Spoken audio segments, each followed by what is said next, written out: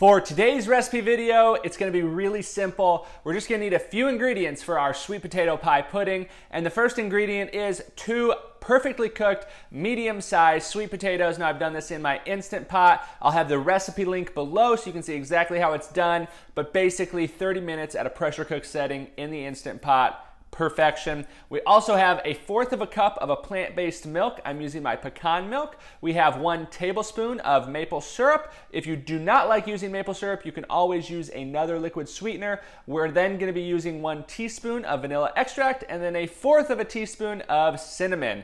Now, I am going to be doing this in my food processor. It's a Ninja food processor. Any food processor will work. But if you do not have a food processor, you can also do this in a stand mixer, or I've done it before, it's really simple. You can also just do this with a nice mixing spoon in a large mixing bowl. And that's really it. So I'm gonna bring you in here and we're gonna get started on today's recipe video.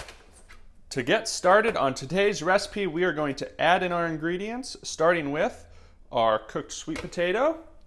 We have our plant-based milk,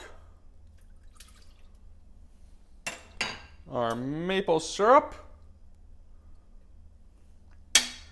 vanilla extract, and our cinnamon. Now I am going to process this on a low to medium speed for roughly around 30 seconds to a minute.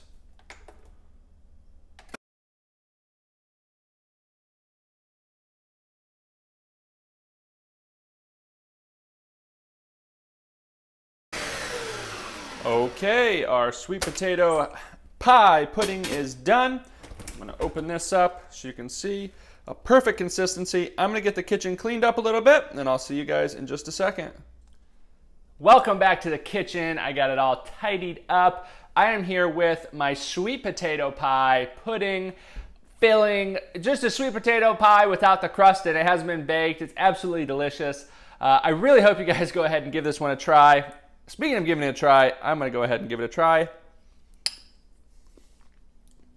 Absolutely delicious. Now, when we cook the sweet potatoes like I do in the Instant Pot, they break down. You get this sweetness that if you haven't cooked a sweet potato in the Instant Pot or a pressure cooker like this, you have not tasted a sweet potato this delicious. I challenge you to give it a try if you haven't already.